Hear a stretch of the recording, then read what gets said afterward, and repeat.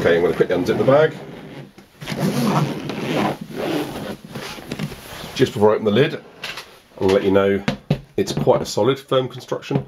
Okay, it's a really hard wearing Cordia kind of nylon outer, a really nice cross weave. There's a very subtle, and I'll show you that later, but there's a very subtle ARTX logo on the front lid.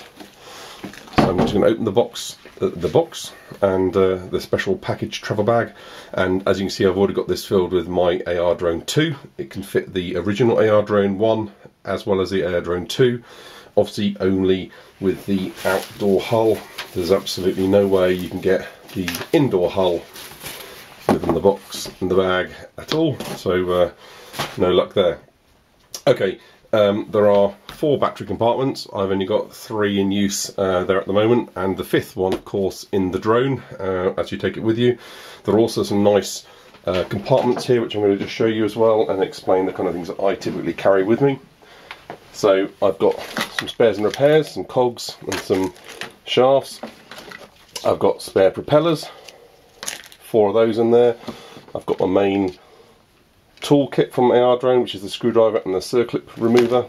I've got some spare elastic bands. I use elastic bands to additionally hold the foam outdoor hull to the AR.Drone itself. I've got back here a black microphone holder sleeve. It actually goes onto a microphone normally, and I have that because underneath here I've got both a USB stick that I would put inside the unit to record videos, as well as a USB voice recorder. It's an independent device that I typically would fold up and wrap within the microphone sleeve, elastic bands around it, unit on top. One of my other videos shows that much better than I've just explained. Okay, I've also got some tissues holding, of all things, an old grotty toothbrush, and I'll explain why in a minute, and another bunch of tissues holding an old nail brush. He says lots of tissue, and an old, again, nylon bristled nail brush, and I'll explain why again in a minute. So let me just get the actual drone out and you can have a quick look at how this fits, because obviously I've got a black on black here, so the blades have to be aligned perfectly along the length of the unit, and then it just literally drops in, he says, knocking the propeller. If you don't have the hull on, there's a little bit of play, so the unit does move around a little bit. So you really want to make sure that you've got your outdoor hull on in place to hold the AR.Drone in place, and it does a good job doing that. Each battery is held down by good Velcro straps, and it's a very neat, very recessed hole for each one. I'm going to just put something white in just so you can see what I mean by this.